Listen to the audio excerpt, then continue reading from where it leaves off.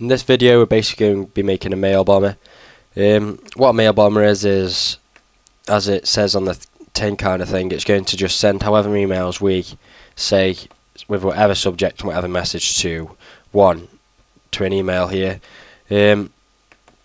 Basically spamming them. The best, it's not going to be useful for any big spamming things like spamming to make money or anything really, but if you want to just annoy your friends kind of thing, just mess about with, then it's just something else to have a go at kind of thing.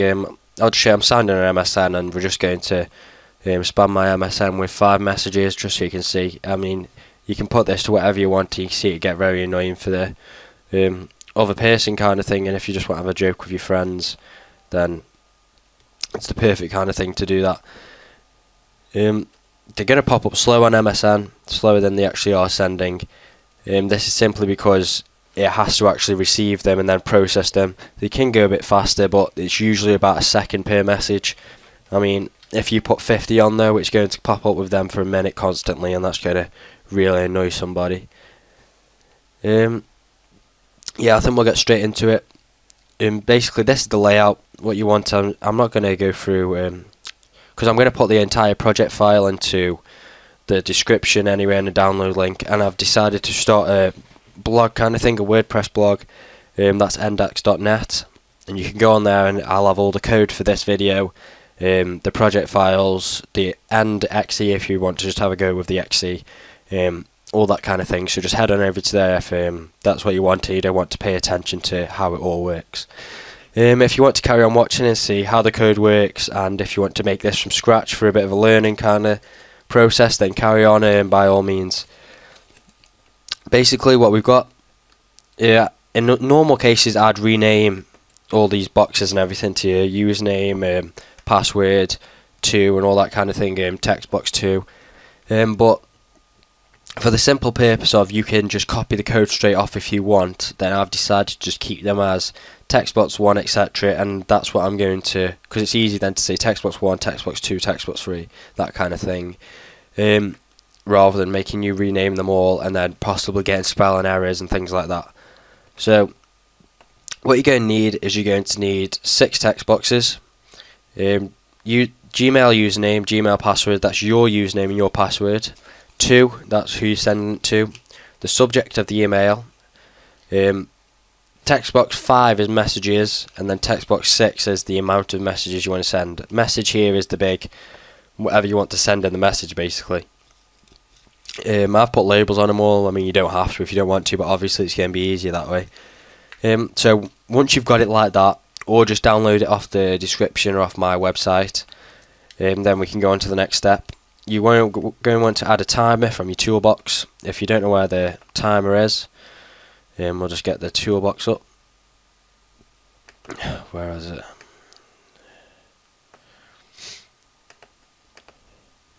Oh, in debug, that's why. Let me just close the debug. Toolbox, there we go. Timers is down here in the components section. Just double click and add one of them, and you'll be sorted. Okay, now what you want to do is want to go over to your code. Why does this keep popping out? The first step, what we need up here, I'm going to explain this code and why it's here. I mean, it'll be a lot easier if you go and download the project file and then you can follow through it and you don't have to copy it out kind of thing. There's no point copying it out when there's the project file there for you, but I will explain what each part's for. The import system.net.mail up here is basically so we can use the mail functions built into the .NET framework. It's pretty self-explanatory, so I don't need to go into that. We declare an integer here called count. Count is basically, and why does it keep doing that? Count is basically this is going to, the count gets the value from this, and this is obviously the amount that we want to send, and then it kind of counts down until it hits 0 and then it stops sending them, that kind of thing. It's pretty self-explanatory. Oh, cancel, what are we doing here? Mouse keeps clicking out, cancel.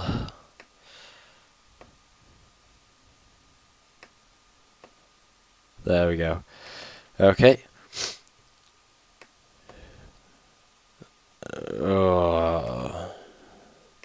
There we go. Okay. The next part of what we're going to look at here is what happens when we click the button. So you want to double click your send button so you get the little code here, and what we're going to add in here is count equals val. Basically, when you put val before anything and then put whatever you want in brackets, it's going to get the value of that, so it can convert a string to a value. Obviously, if the string isn't a number, it's going to come up with an error. So you want to make sure that before you click send, you've got, oh, there we go. Make sure you've got something in the amount box that's a number. And then just timer 1.start. Timer 1.start basically starts the timer. That's self-explanatory as well. I don't think we need to go into detail about that. And then next step is you want to double click on your timer here, and it's to come up with timer tick. Basically, this is what happens every time the clock ticks, kind of thing. So if the count equals, forgot a bit of code here. If the count equals 0, then I'll just add something in here. We've made a mistake. Timer 1.stop, or else we're never going to stop. Okay, so if the count is bigger than 0, so if there's more, so if the amount we want to send is bigger than 0, then this is going to start. This bit is just declaring a new mail message and getting the values of, so the from box is our username, the Gmail username. Who we're sending it to is what's in text box 3, the subject text box 4, body text box 5. That's all self-explanatory. Here we declare a new SMTP mail client, and we're using the Gmail because we're going to be using a Gmail account. The port and the credentials here, this is our username and password.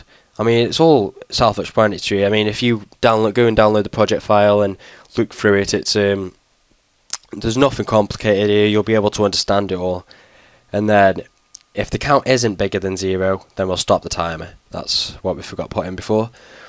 That really is it. There isn't nothing else you need. It's all self-explanatory. It's all easy. There's hundreds of ways to actually make an email bomber. You can add a start and stop button instead. You don't have to use a timer. You could use a wait kind of thing. I just did it this way because it was just quick, and it's the first way that came to mind. Yeah, but I made it in just a couple of minutes just earlier. I was thinking of some ideas that I could make for good videos. Literally, I think that's about it. It's really easy to use. As I say, I'll put it all on my blog, put it in the description, and if you want to go have a look at it, then go ahead. It's fun for you to mess about with your mates or whatever on MSN, that kind of thing. As I say, you'll need to register a Gmail account. It's only going to work with Gmail because that's the SMTP server we're using, and it isn't an email spoofer. If you change this here, because obviously if you put the from address here, it allows you to specify a from address, but if you put that in, it's going to, most Hotmail, Gmail and all them, is going to automatically delete the email as soon as it comes through, so there's no point changing that really. I mean, you can create email spoofers, but they're a lot more advanced, and they take a lot more time. Well, not more time, but more effort to make, kind of thing. I might do that in a future video. But I think that's about it. Yeah, I'll try to get some more videos up this week, and see you guys.